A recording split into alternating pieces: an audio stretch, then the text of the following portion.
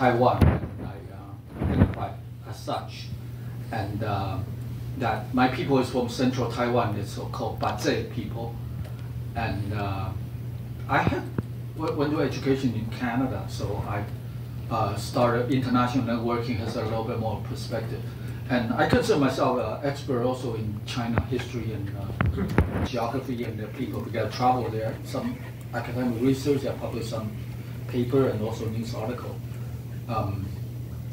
But why Taiwan is today, why there are people, indigenous people, let me just frame what Mr. Loode has asked. Taiwan has, yeah, you're right, about 1.5 million population, which officially recognized 16 groups. That's about, they say the, it's about close to 4% of total population. Taiwan total is 23 million.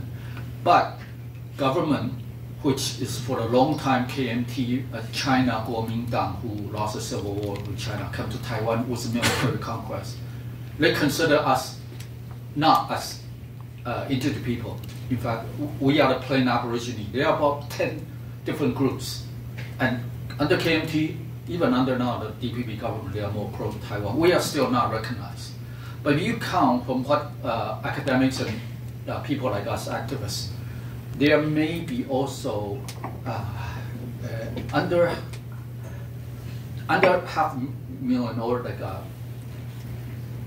200,000, maybe around there, people who are willing to recognize as such. Because indigenous people in Taiwan is for a long time it's a very problem. In China, KMT terminology we're considered as Fan. It means like uncivilized people or primitive people. In a more derogatory term, it means like savage. So people are ashamed under KMT education. Remember, KMT has the longest time hold power since after Second World War. They come over Taiwan military conquest, massacre a lot of Taiwan intelligentsia and good people. So the history of Taiwan is under the Chinese mentality, education media for over 7 decades. Since late 1940s, it's effectively KMT empowered the Chinese mindset, the Chinese mindset until 2016. 2016, that's when the DPP really holds power, the Democratic Progressive Party of Taiwan, which under Taiwan, 2016.